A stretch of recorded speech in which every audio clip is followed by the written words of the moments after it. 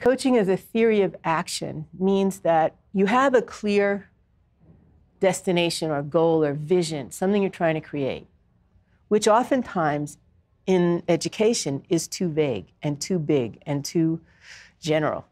But let's say that you could create a very clear descriptive picture in your mind and in the minds of people that are working with you. Maybe you're the leader, and you're working with others to collaboratively paint a picture of the future you want. In other words, 5 years from now, if we were successful, what would be going on in our schools?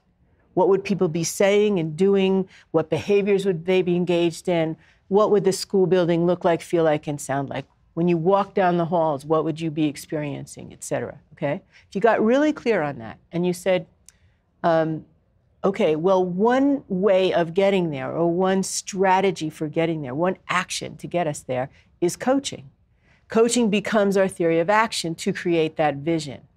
Then we might, instead of using coaches in very undefined ways, we might actually get very specific about what coaches would have to do and what other people would have to do. What is the action I'm going to have to take to create the vision?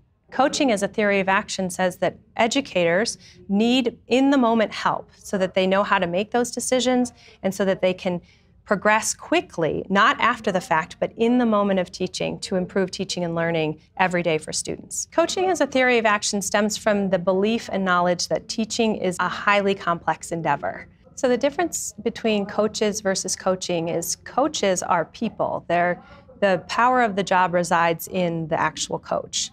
And the expertise lies in the coach, and people see the coach as a person as opposed to coaching, which is a process.